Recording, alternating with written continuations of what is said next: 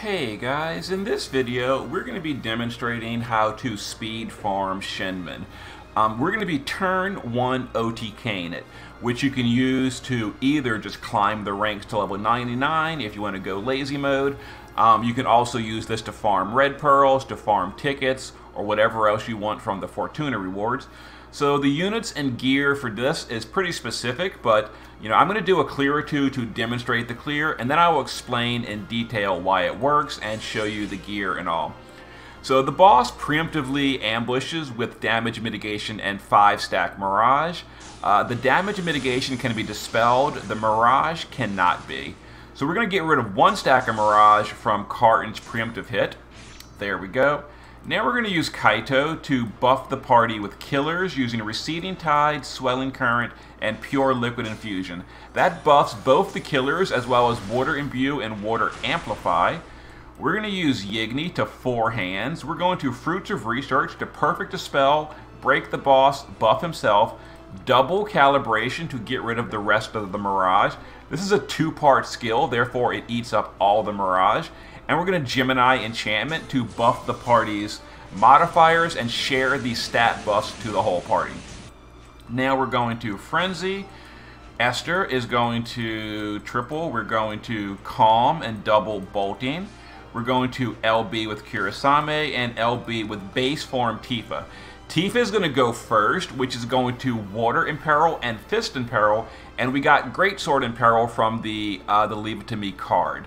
So let's go ahead and do this. We're going to send Tifa first, then we're going to cap with the 3 chainers. Kurasame's LB is triple bolting. So let's go ahead and do this. So the timing's a little bit wonky. You're going to have to work on it at the training dummy. And when you click your bolting strike chainers, make sure you click Kurasame first. And there's our turn 1 OTK. The boss is, I think, 1.1 billion. We did 1.22, so we did a 10% overcap. It is variance. We'll do one more clear, and then I will demonstrate the gear and all. So I'm personally going for either banner tick. Oh, we'll show the breakdown as well. So Carton, obviously the most important unit of all in turn 1 OTK content. Esther is a chainer, but she also auto buffs LB damage. We'll go over that more in a moment. Kurasame is just a generic chainer. You can use any proper element chainer or finisher you want. And then Tifa is a little bit important because she's a good burster for one thing, but also she does the Water Imperil as well as the Fist Imperil for our Carton. So I don't want any of this. Let's do one more clear, and then I'll go into more detail explaining why this works, and then I'll show you the gear and all, but the gear used is just the best you have. And I'll go over some potential unit swaps, but some of this stuff is pretty required. Alright, so wait for all this to finish. And 1 stack of Mirage gone.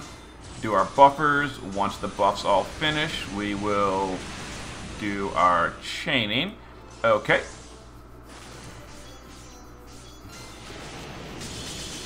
And boom, dead boss. Okay. And you can just use the repeat button to farm this. The reason I like turn 1 OTK is you have 1.25. So we're comfortably overcapping by like 10 to 15%. And the reason I like turn 1 OTKs is there's no reloading. I'm sorry, there's no unit swapping or whatever. No brave shifting required.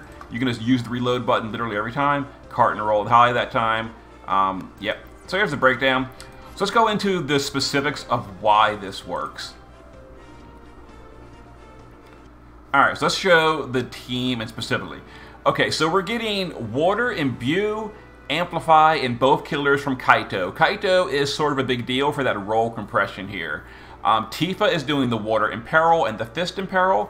Greatsword Imperil from the Leave It To Me card. If you don't have the Leave It To Me card, that is okay. You can give Kurasame a Fist weapon. Actually, no, you really can't do that. You could delay Kurasame until after Esther, that way the Sword Imperil is up, but that will maybe break the chain. Kurasame really wants to be clicked first because of the way his frames work. We're getting stat buff, Mirage removal, break, and mitigation removal from Yigni, and then Kurasame and Carton are just DPS, and then Esther, at EX2, Esther auto buffs 250% LB damage to the party, which is important for Tifa and Kurasame. Alright, so the gear used, Carton is basically naked. I'm not Carton. Kaito. I gave him his TMR. I'm not even sure if that matters, but yeah, he's the buffer. Carton is a double hand fist build with chain cap up, killers versus fairies and dragon. Here's the setup. He's on the Odin Esper on the Auron card for the 100% fairy killer. 250 to both killers. Esther is using this excuse me, this setup, dragon and fairy killer, just chaining, no LB damage needed. That way you don't got to entrust her or anything. We gave her Kaito's card because it has high attack power. High 300 dragon and 200 fairy killer.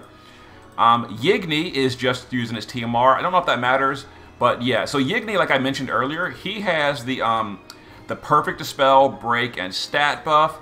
And then this is a 2-part skill, so it eats up 2 stacks of Mirage per use. So double casting is 4 Mirage stacks gone. Carton does the 5th. And then Gemini Enchantment shares all his buffs and boosts the modifiers for the party. Kurosame is just damage using a great sword. You know, LB damage versus those. The call card. You know, turn 1 OTKs are not cheap. Next LB, 275 dragon, 250 fairy. And then Tifa in the base form is using she's using a dual wield build, so LB damage versus fairies and dragon. There we go. Maxed 275 fairy and 125 dragon. Pretty low on the dragon killer. But okay, there is the clear. And as far as swaps go, Kurosame is literally bringing nothing except damage. You can bring any kind of burster you want. Laguna would be a good option. If you don't have Yigni, you could use something like, kind of like Wanderer did. Wanderer had a nice turn 1 OTK as well, using some different units if you want to see his.